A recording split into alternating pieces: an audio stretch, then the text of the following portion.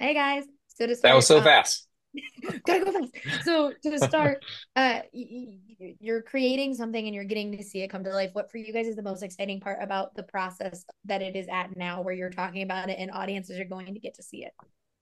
That's a great question. The most exciting part for me is that people actually believe I've been doing something for the last 5 years of my life. I've not had anything to share. I've just told people, yeah, I'm making a show. Now it's going to be out there.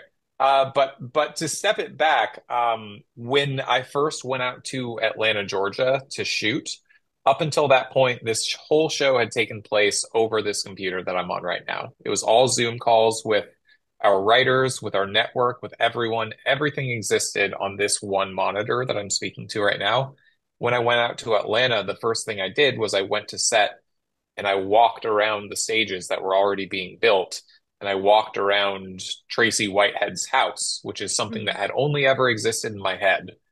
And now I'm stepping through it.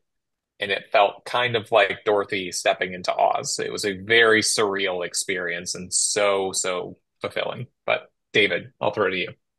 Oh, I want her to have the ability to have another question. She's only got three Oh, minutes. Go on. sure. My other question was going to be about getting Bruce Campbell to be in a horror thriller series because as a Evil Dead fan, it makes me very happy whenever Bruce Campbell just appears in things.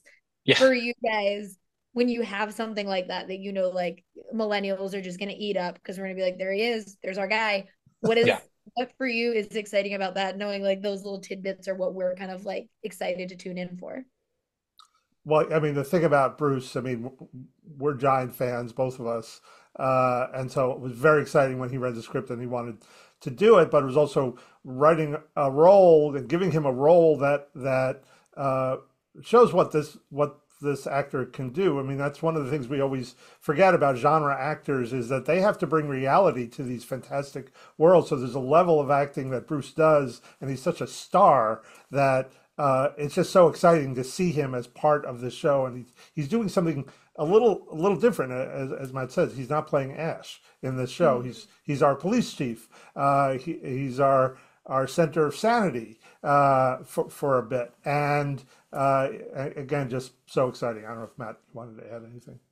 No, that's perfect. Like you got it. He's not Ash. He's a police officer. Yeah. I think That's if Ash and Chief Dandridge met, I think Dandridge would have him under arrest in under 30 seconds. right. He'd be How would that so work? annoyed by Ash. How would that work with the chainsaw? The arresting. Well, the chainsaw is what would get him put under arrest. He would find a way. Dandridge is a very resourceful man. Or he just drive him out of town. Or that. Yeah. I love it.